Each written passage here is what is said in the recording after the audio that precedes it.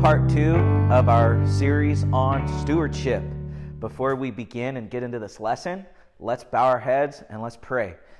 Jesus, we thank you for this day. Thank you for another day to serve you. Thank you for your word and your promises. Thank you for your mercy, your loving kindness.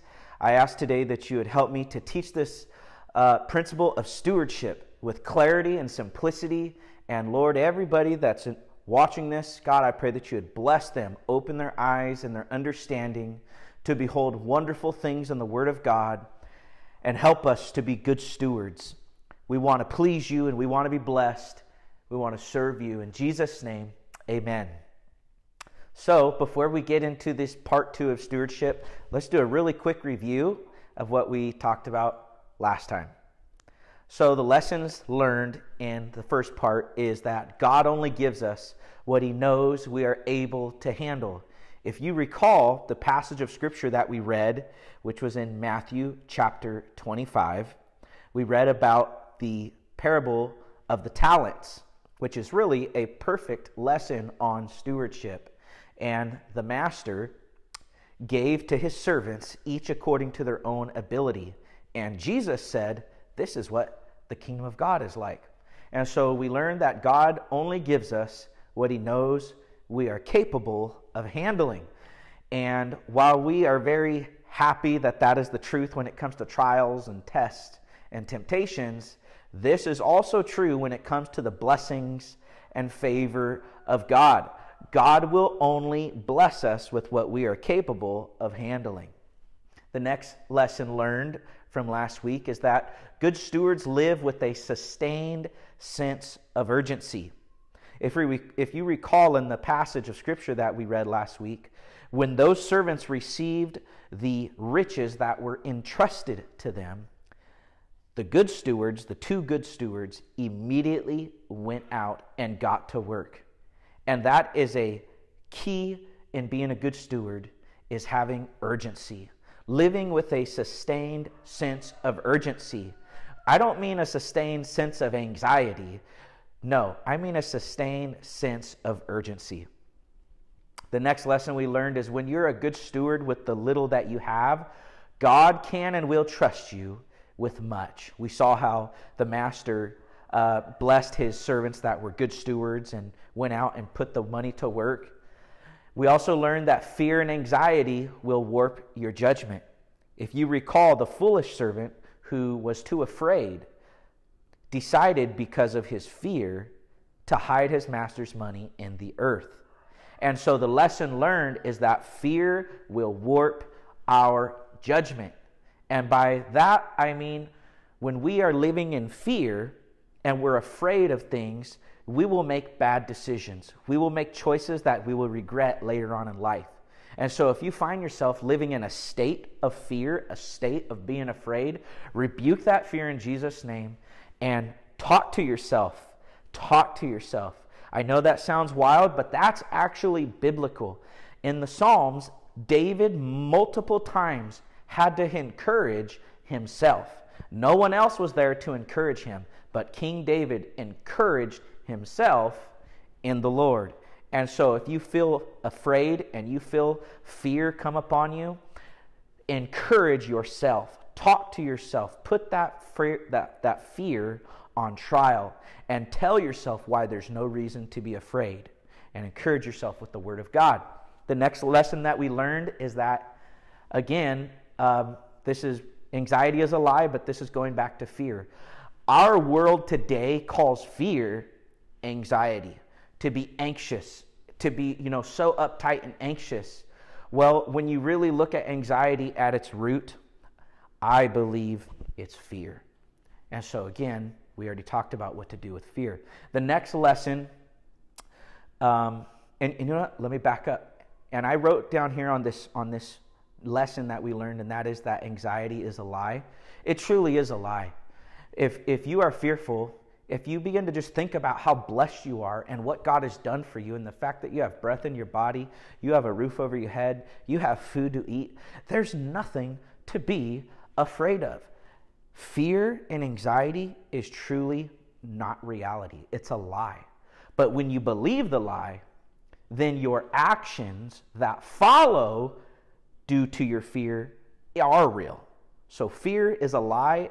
It's fake. There's no reason to be fearful and afraid. But the actions that follow fear are real, and they lead to bad consequences. So get rid of fear. Get rid of anxiety. Cast it out in Jesus' name. The next lesson we learn is that God sees fear as foolishness. Okay? God sees fear as foolishness. When Jesus told the story of the foolish servant, the master looked on that foolish servant and said, you foolish servant, you knew that I am a hard master, and I gather harvest where I have not even sown seed. You should have put my money in the bank to where at least I could have received interest. Okay? And then the master ends by saying, you foolish and lazy servant. So God sees the actions that are caused because of fear. God sees it as foolishness. So let's get rid of fear. We don't need to live in fear. The next lesson we learned is that God expects us to be good stewards. Amen. Good stewards who are blessed will be blessed with more. Those wise servants that immediately went out with urgency, and they took care and they responsibly managed what their master gave them. Their master was so pleased that the master gave them more than what they had. God takes away from the bad steward. That's another lesson. Whew, that's hard, but that's real. Now, Jesus Christ said this in Luke chapter 12. Jesus said, "Who then will be the faithful and wise manager?" God is looking for good stewards. And I want to be a good steward, God. I want to be a good steward of my time. I want to be a good steward of my faith. Jesus, I want to be a good steward of my family. I want to be a good steward of my finances. Amen. What about you? So, here's part 2 on stewardship. And that is that stewardship starts with little. Stewardship starts with little. Now, Jesus Christ said something that has really, I've seen the scripture in a new way that I've never noticed it before. This is very powerful. Jesus said, if you're faithful over the little, you'll be faithful over much. If you're dishonest over little, you'll be dishonest over much. Let's dissect this scripture just for a second. So we see Jesus saying, if you're faithful over little, you'll be faithful over much. If you're dishonest, you're going to be dishonest. If you're faithful when you're dealing with little things, you're going to be faithful when you're dealing with big things. When you're dishonest with little things, you're going to be dishonest over a lot of things. Okay? So the point that Jesus is making, here's the point, is that increase does not change your heart or your lifestyle. If you were a liar with little things, you're going to be a liar with great things. If you're faithful, if it's in your heart and you are just in your heart and your lifestyle, you're just faithful and you're a hard worker and you're honest over even little minor things, then you're just going to be faithful and a hard worker and be honest over great things. And so the point Jesus is making, here's the point, ready?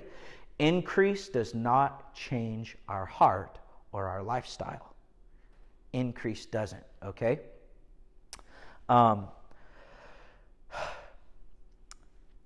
If somebody's heart and lifestyle is keeping them from giving with the little that they have, then their heart and lifestyle will keep them from giving when they have much. I have heard in my lifetime, I have heard great people, good people, people that have such big hearts, really nice people. And I've heard people in church that are financially, they're not up here financially, they're down here. And because they're down here, they say, I'm not going to give yet. I can't give. I can't afford to give right now. Right now, I'm way down here. I don't have a lot of money. I just can't give. But once I make a lot of money, once God blesses me with a great job, then I'm going to give.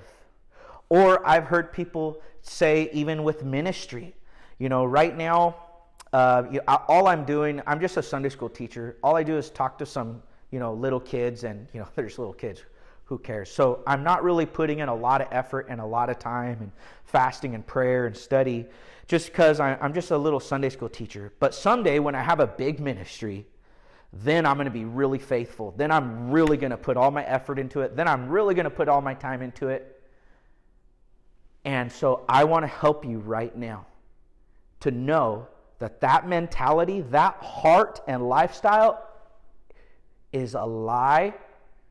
Jesus said increase is not going to change your heart or lifestyle. You want to know what changes your heart or lifestyle?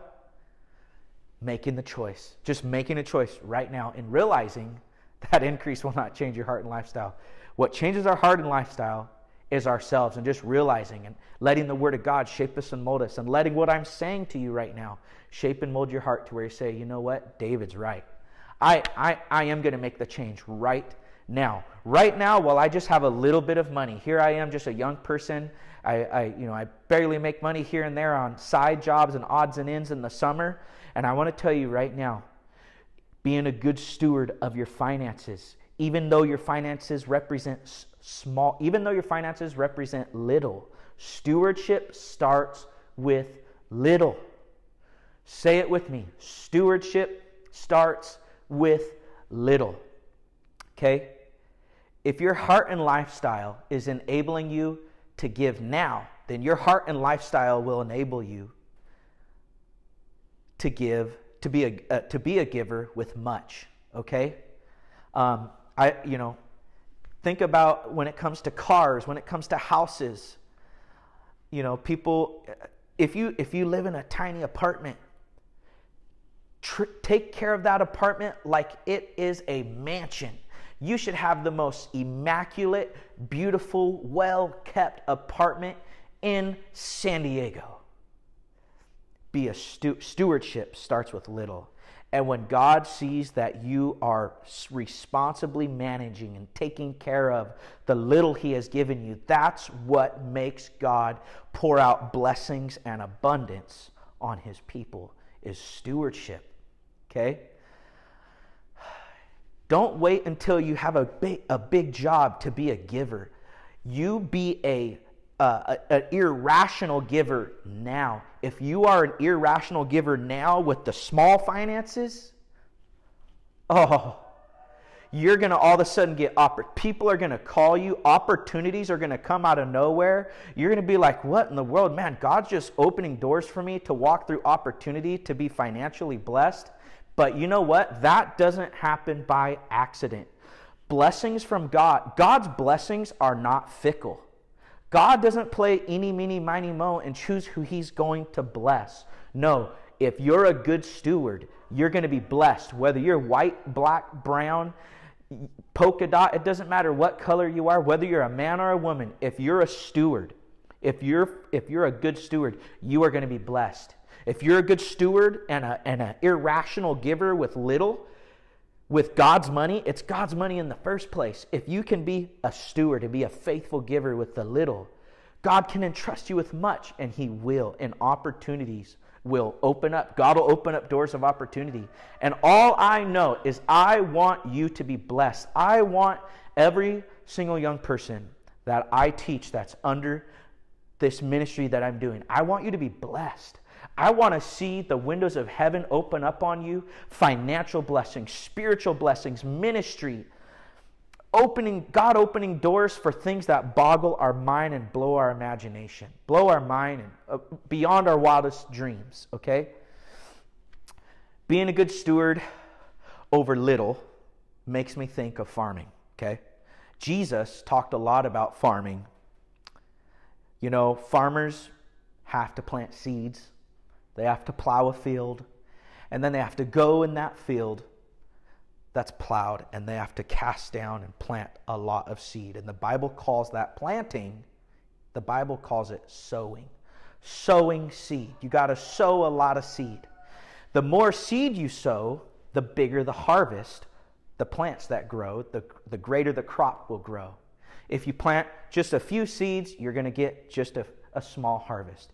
If you plant a ton of seeds, you're going to get an incredible, great harvest, okay? And what I've seen in my lifetime And there is people that want a great harvest, but they only want to cast small seed. But it doesn't work that way. If you want the big blessings, you have to cast out big seed. Okay? It's in our human carnal nature to want a large harvest, but not put in the hard work of planting lots of seed. It's in our human nature to want much without being a good steward over little. Now, don't be hard on yourself if that's where you're at right now. If that's where you're at, where your mentality is, God, I want a large harvest, but I don't want to put in the hard work of being a good steward. God, just please bless me with a great job. I know I haven't been a good steward over my finances, and I know I haven't been a good steward over this and that, but God, just bless me anyways. All right? If that's been your mentality and you realize that's been your actions, don't be hard on yourself. Just ask God to forgive you right now. Right now in this video, ask God to forgive you. Tell God you're sorry for having that kind of heart, that kind of mentality and perspective, and then change. From this point forward, every decision you make, decide to be a good steward over little. Be a good steward over little. And I want to end by saying this. It's God's money. He's entrusted it to us. It's God's money. He's entrusted it to us. God bless you. I'm praying for you. Now let's be good stewards over little.